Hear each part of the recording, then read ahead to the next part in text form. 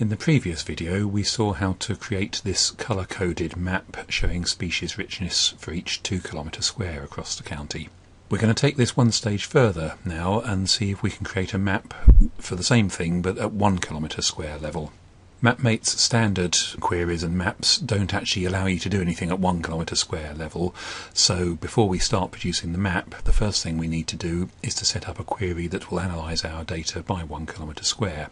In MapMate then we need to go to the analysis section and we're going to create a new user query. So we'll double click on the user queries heading. I've got rather a lot of user queries on my copy, there'll probably be fewer on yours. But however many queries you have, you need to scroll down to the bottom of the list and look for new user query. But don't click on that one just yet. To get the code that we need for our query, we need to go to BSBI's MapMate support website. Once you've arrived at the site, you need to go to section 8, which has a number of custom queries that you can use. And the one we're after is the one called Sites and Species 1K. So if you click on the link here, it'll take you to the bottom of the page, which is where the code is that we need. So the first thing to do is to copy the title of this query, go back into MapMate, double click on our new user query, paste in the title. As you may have seen before, whenever you create a query in MapMate, it puts this little bit of text in which we don't need, so we can just highlight and delete that text. Now we go back to our website page and we need to copy all the code from the beginning right the way through to the final semicolon. And copy that text back into MapMate, paste the text in and click on the button to save the query. And we now have a 1 kilometre square query set up. So having created a query that will allow us to analyse our data by 1 kilometre square, we can proceed to create a map to do that. Let's close the 2 kilometre map that we've been looking at. And we'll create a new map based on the 10 kilometre squares to start with, as we did before. So we go to File, New Map, Special Map Wizard, make the usual choices, and for this one we'll just choose one data object to start with, which is a 1 to 10 species band for 10 kilometres, and as usual we'll adjust the title. And when we OK this one, it creates a map showing 10 kilometre squares that have just between 1 and 10 species recorded in them. So at the moment this map isn't really doing what we want it to, but it's the starting point that we can use to edit and change it into a 1 kilometre square map. Open up the feature detail list, and where it says 1 to 10 species, right click, show underlying data, and show the SQL.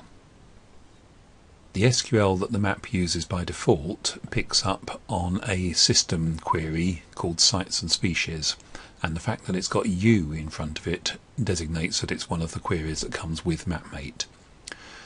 The query that we set up is a custom query, so we need to change every appearance of the U backslash to a C backslash.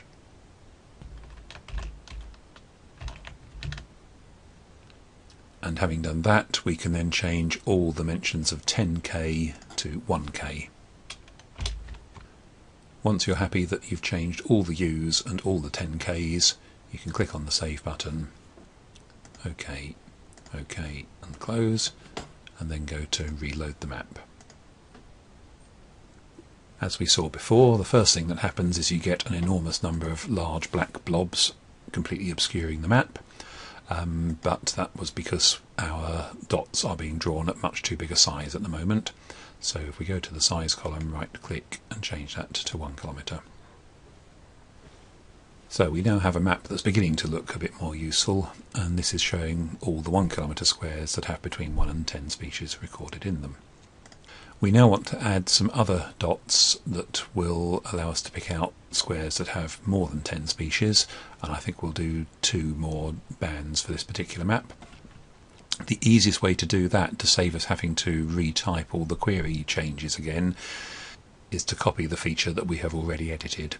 So we highlight the row that we want to copy, and then we can do edit, copy, and then edit, paste.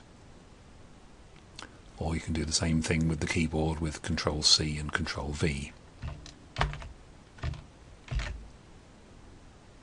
We now have our 3 data objects, and the first thing to do is to edit their names by right-clicking and rename. Change the numbers to 3 separate number bands, and don't forget to press enter each time to save the change. Now we need to edit the underlying SQL just to change the number of species that we're looking for the 2 that we've added. So going to the 11 to 20, right-click, show underlying data, click on the SQL, and we just need to change the numbers here. Save. And likewise for our other number band.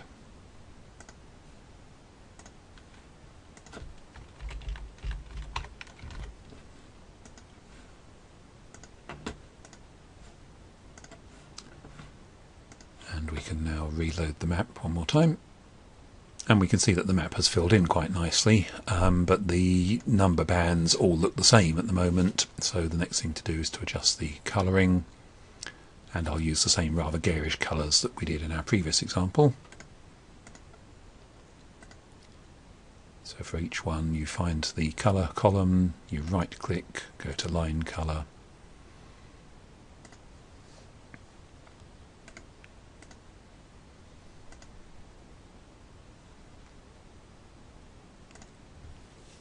and there we have our colour-coded map at 1 kilometre square level. And we'll just add the key in the same way that we did last time by drawing the box. Remember to keep this. Then we can go to edit, insert,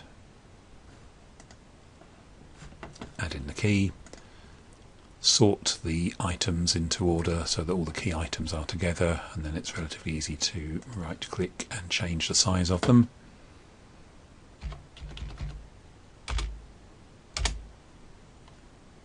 And here's our finished map, colour-coded for different numbers of species in the 1 kilometre squares right across the county.